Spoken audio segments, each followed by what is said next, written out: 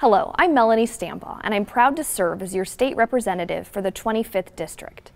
As the 2016 session is rapidly approaching, I want to share with you some of the work I've been doing during this interim.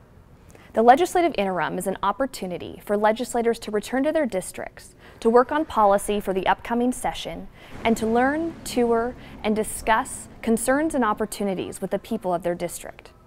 I have had a busy yet enjoyable interim, meeting with people in my district office downtown Puyallup, meeting for coffee, and doing tours across our district. I have been visiting our schools, touring local businesses, and since the funding was secured for the completion of State Route 167, I've been working on the next transportation improvements that our district and Puget Sound area need. I've been touring our community, looking at local natural resources, options for completing the connections of the Foothills Trail, and discussing improvements for the Puyallup Hatchery that I sponsored in last session's capital budget. Recently, the state Supreme Court issued two impactful rulings, one on McCleary and the second on charter schools. First, McCleary. This past session, the state made a record investment in K-12 education. However, the state Supreme Court has ruled that we have still not met our McCleary obligations. A McCleary work group, comprised of members of both the House and the Senate, have been meeting with the governor this interim. There are several options moving forward: local levy reform, increased revenue, or cuts to state spending.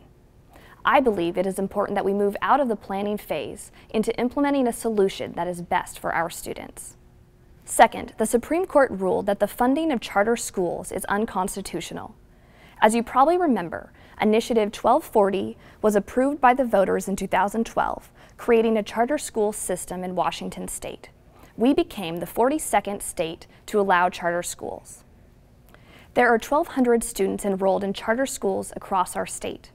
I've had the opportunity to visit several of these schools in the Puget Sound area, and it has been eye-opening to see these schools in action and talk to the students and parents, hearing that students who formerly struggled in our traditional education system were now excelling in charter schools. Ensuring flexibility and that our charter schools can keep their classrooms open is a top priority for this upcoming session. In the higher education arena, I have visited multiple college campuses across our state, private colleges, community, technical, regional, and research universities, talking with student leadership, faculty members, and administrators. One thing I continually hear is thank you from students and parents for our historic tuition reductions that were passed by the legislature last session.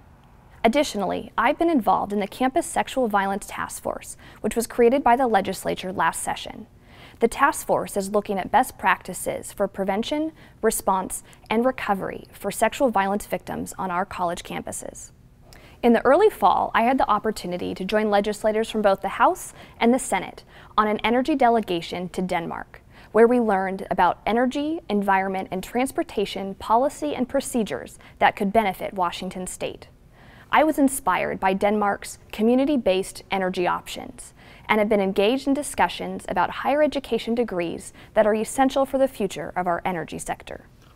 I want to thank the local businesses who invited me to visit their offices, their plants, and operations, and shared with me the challenges of alignment in our state agencies, and for sharing one repeated concern, that our education system is not equipping our students with the necessary skills to meet workforce needs. Further changes are needed in our K-12 and higher education systems to better align student instruction with job-ready skills. In these final weeks before the 2016 session begins, please feel free to give me a call, send me an email, or set up a time to meet to discuss any issues, challenges, or opportunities that are important to you. It's an honor to serve you in the State House of Representatives.